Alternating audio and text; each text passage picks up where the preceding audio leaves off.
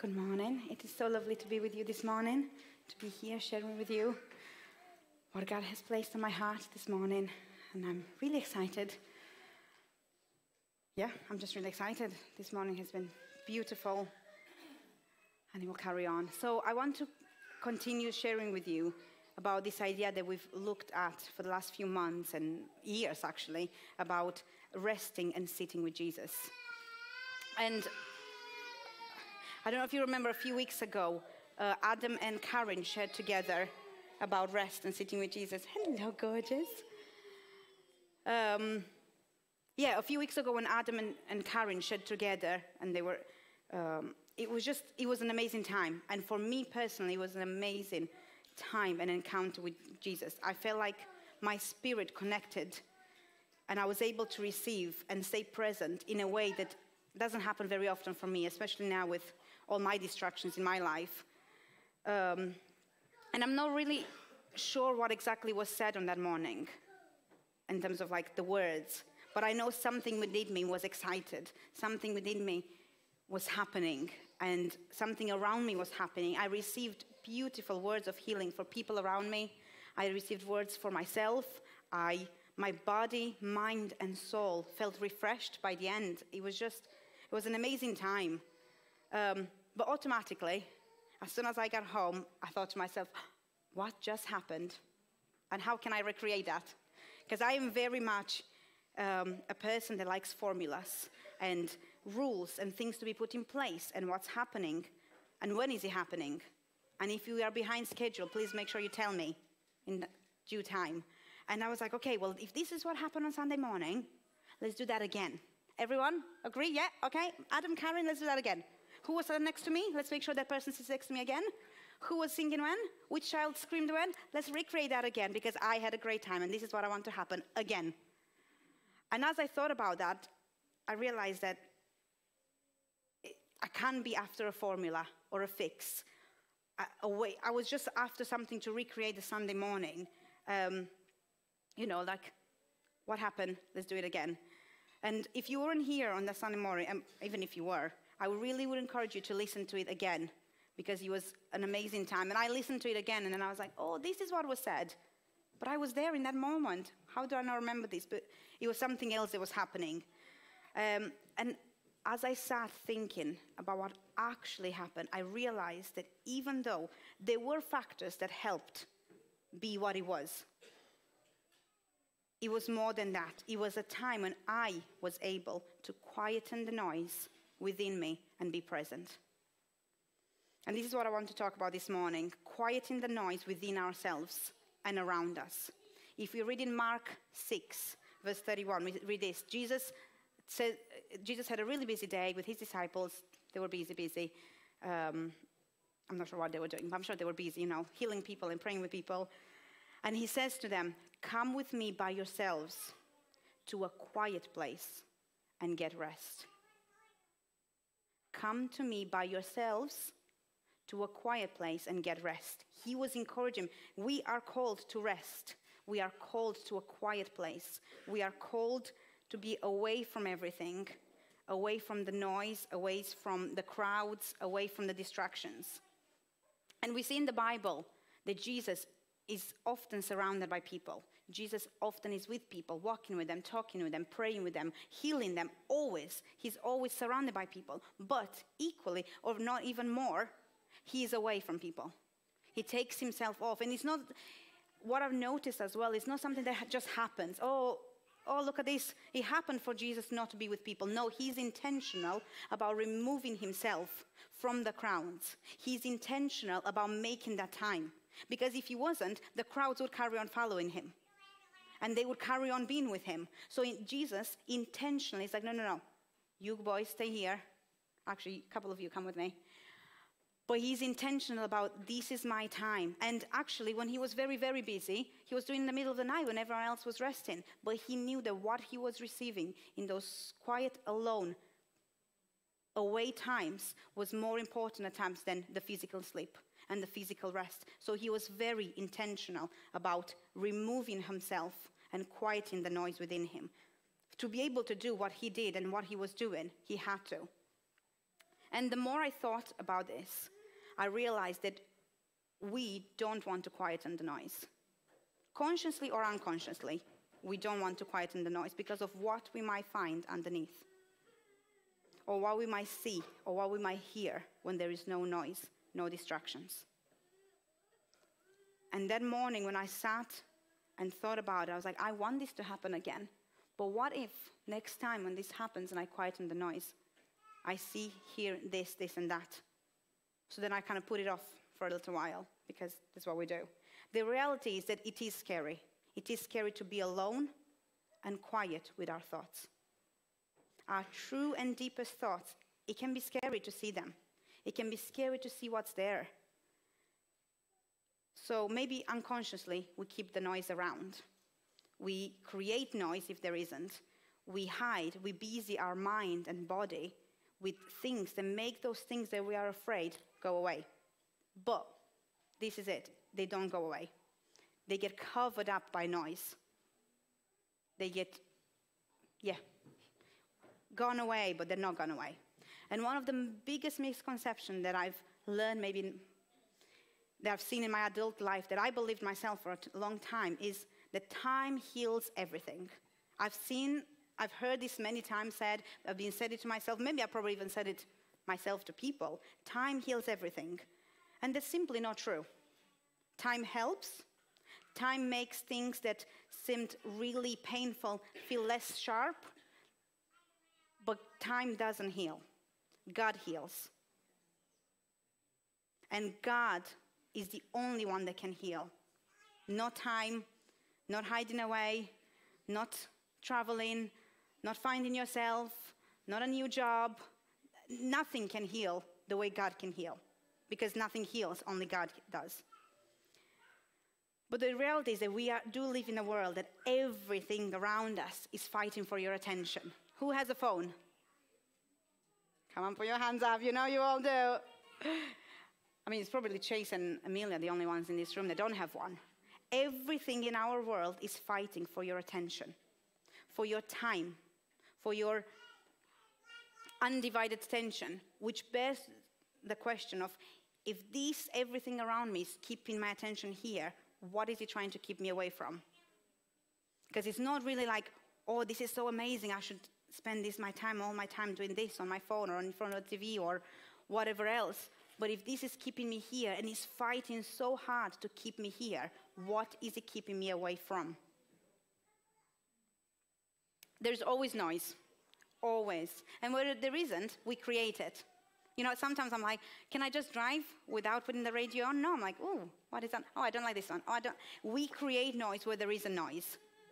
But noise is a distraction, and noise covers something up. A few weeks ago, Matthew is my husband, and we have 3 children, for those that don't know.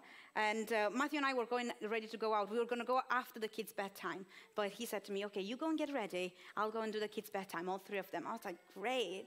And I love getting ready very, very slowly and very methodically. You know, I might make a cup of coffee. I might put some music on. And half an hour later, be like, what should I wear? And it's just a process. It's just as exciting as going out. Anyone else with me? Yes. Oh, sorry. Anyone else with hair with me? Because it takes time. But I really enjoy that part as much as I enjoy going out. You did. But this particular day, it wasn't so enjoyable. When next door to me, there was loud screaming. And there was Ollie asking for the 124th book of the night. And for one more glass of water, please. I'm starving. And I was like, but this is not enjoyable. Something that was So I was like, okay, how can I make this enjoyable for me? I didn't want to hear that. So I created more noise. So I put my headphones in and created more noise. And I turned up the music. And I was like, wow, this is fun. It was not. But at the beginning, it was a little bit. I was like, okay, I can't really hear the noise. But part of me knew what was happening. Covering up the noise didn't really make it go away. So I was enjoying it. But then it got to the point where I had to actually do my hair. And the headphones were in the way. So I was like, oh. And even through the headphones, I could vaguely hear something, which was stressing me out more. because I couldn't quite tell if it was happy screams or upset screams or I don't want to go to bed or, oh, I'm so happy to go to bed. It wasn't. But it was stressing me out, even that, even though I was making noise, and then I turned up the music even louder, but then I didn't really like it because, my eardrums. And so then I was like, oh, do I take them out? And then I have to deal with the noise while this is going to be my nice time to get ready. Or do I keep them in and then they're going to just, it ended up being more stressful. Because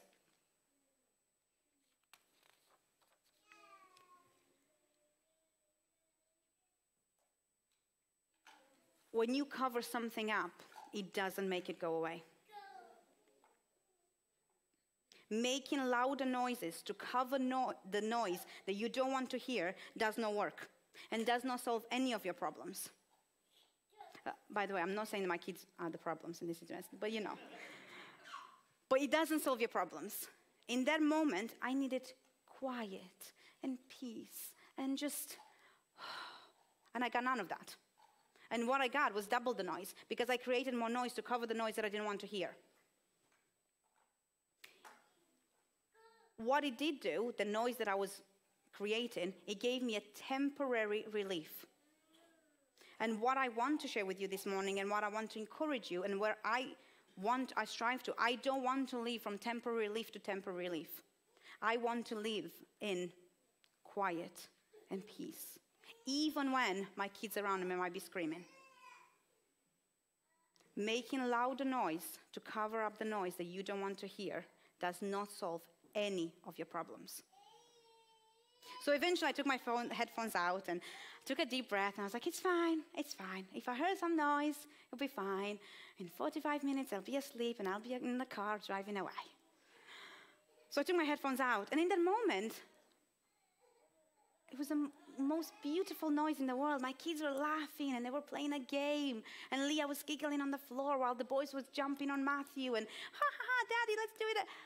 And I almost cried. But I didn't because makeup. But it made me feel like, I was covering them up. I thought it was a horrible noise. I thought it was something not good. But this is so beautiful. And I almost missed out on listening to that beautiful noise. It was just amazing. And I was like, but why am I telling you this story? Because as I was contemplating how to create the Sunday morning from a few weeks back, I heard God clearly tell me that I must quieten the noise within me to recreate what was happening. It doesn't have to be a Sunday morning, a person talking, a teaching being shared for me to experience Him, but I must quieten the noise. And as I heard this, I felt a bit scared of what I might find at times underneath the noise. Just like I was doing it with my kids, I didn't want to take my headphones on. I didn't want to quieten the noise that I created because I was scared of what I might hear. And at that point, I was reminded of this story with my children, and I heard him say, quieting the noise doesn't mean you'll only find bad things underneath. You might be surprised of the good things that are there.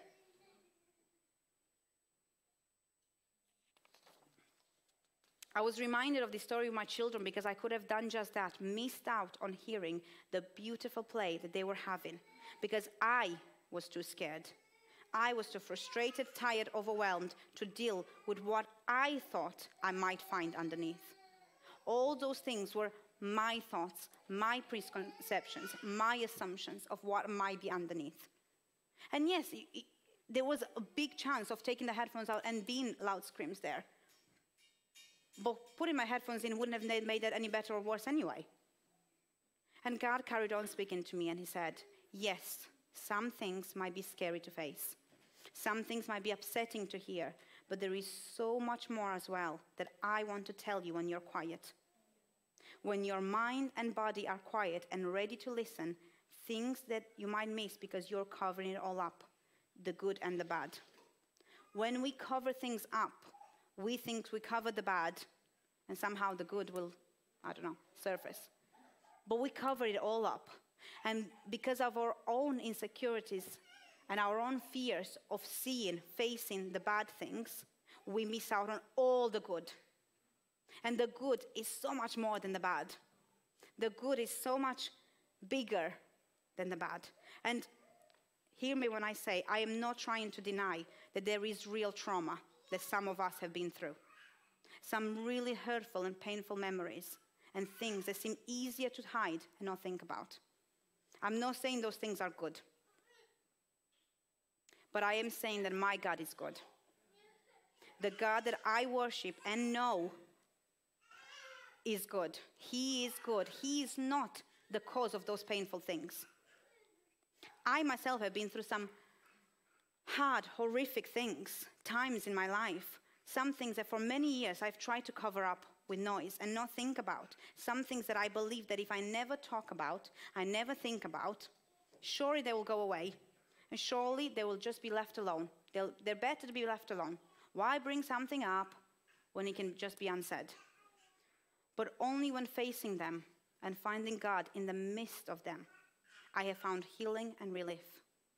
Because time doesn't heal. Yes, being quiet with them was hard.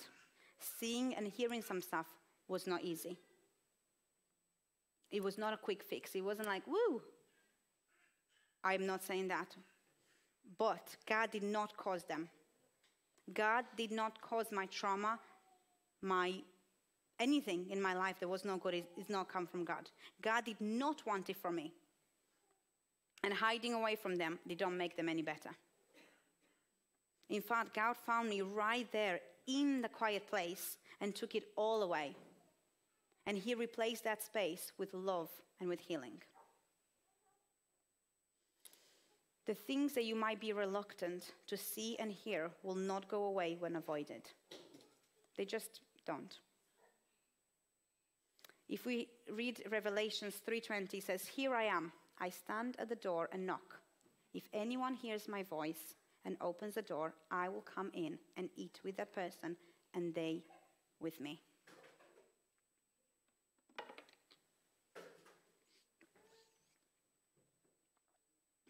He is always here, waiting, knocking, waiting for us to hear, waiting for us to enter his presence.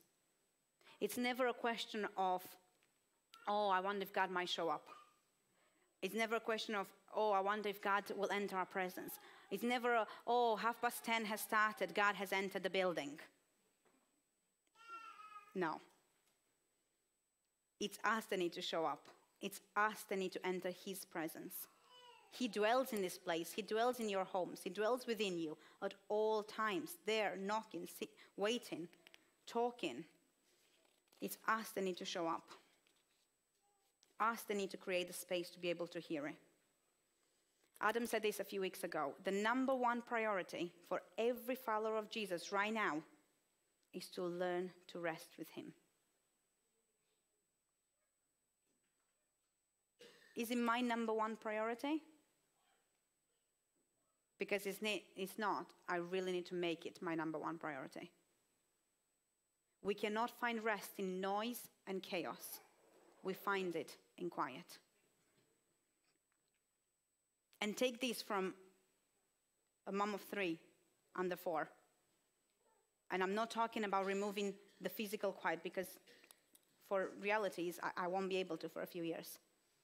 But within that, I must find the space to quieten the noise. What might scare us is that we will not find peace and rest in the quiet. We will find something that we've been trying to get away from. So we don't go to the quiet place. We don't make space for it. We hide from it and cover it up with noise. That fear of what we might find underneath stops us from receiving all the good and healing from all the bad. Jesus says, come away with me and get rest. He's not saying, come away with me and we'll look at your deepest thoughts and I'll tell you about each one of them and I'll point them out and I will tell you off for them and I will expose them for shame. It's not in my Bible, that verse. He's not saying that. In Ephesians 5:13 we read this, everything exposed to light becomes life itself. Everything exposed to light becomes light itself. In the Mirror translation it says this, darkness loses its grip upon that which light manifests. Light displaces darkness. There is everything exposed to light becomes light. Have you ever been in a situation, and if you're not scared of dark, you might not have been, where you maybe walk downstairs and something, it's like, oh, that's so scary. And then you turn on the light and it was just the coat hanging. And it's like, oh, I thought that was a person in my house. But the moment you turn on the light, everything makes sense. The moment you turn on the light, you're like, oh, there was nothing to be afraid of. But if you keep the light off, your mind will create even worse scenarios. Your mind is like, oh, that does look like an arm. Yeah, I'm sure I've seen it move. And you turn on the light, and it's just your coat because you forgot to put it in the cloakroom. Light, everything becomes light. Everything in the dark becomes light. It can't. You can't put the light on and still be like, oh, I can't see. He wants everything to be exposed for your own good, for your own healing. A few years ago, after spending some time with God, I think it was in the middle of lockdown, and I listened to the word online, and as I spent some time alone, I asked God if there's anything he wants to speak to me about. And I heard him say that there is some things that I need to bring to light, something from my past, something that I try not to think about for a long time. And when he said that to me, I immediately thought, surely he wants to bring it to expose me, to shame me, to punish me, to show me how wrong I was. But even with those thoughts and fears, I was like, I knew that I still had to bring it to light, because what was inside me was worse. Sitting inside me was stealing my joy and life and everything.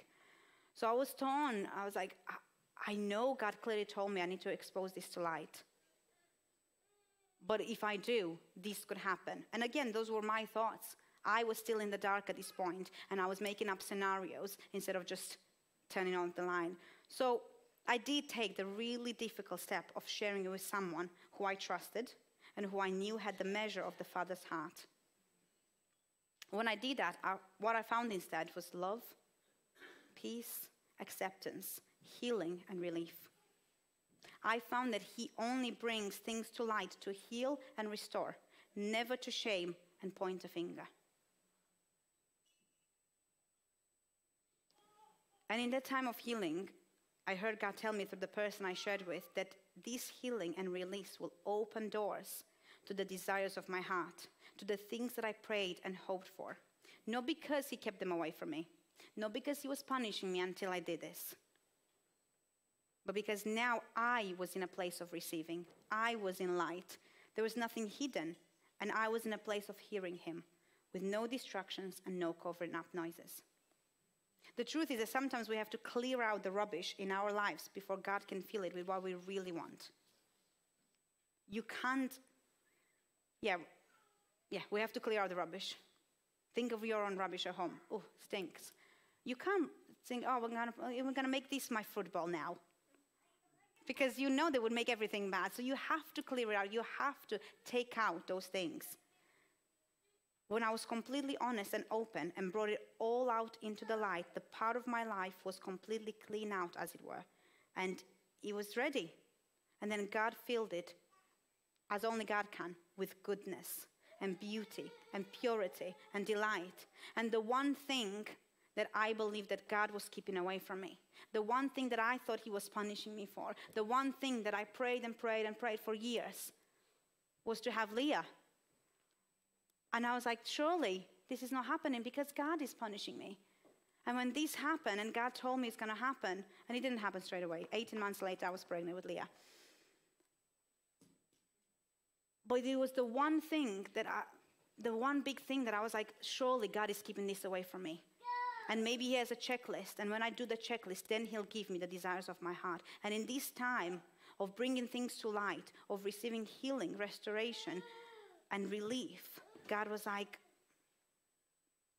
I had it ready for you all along. It's yours. It's the desires of my heart. If it's the desire of your heart, it's the desire of my heart. And then he filled it with goodness and beauty and purity and delight. Are you tired, worn out, burned out on religion? Come to me. Get away with me and you'll recover your life.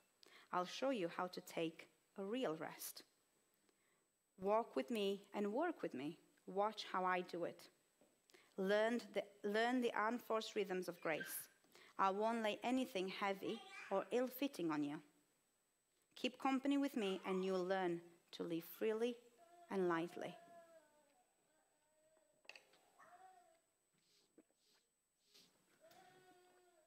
This is what he wants for you, with you, for you. This is what he wants. This is his only desire. But this happens in the quiet, in the getting away with him, when all distractions and obstacles are removed, when the desire to get rest and healing is bigger than to hide. When we make space for what he wants to tell you and make space to just be.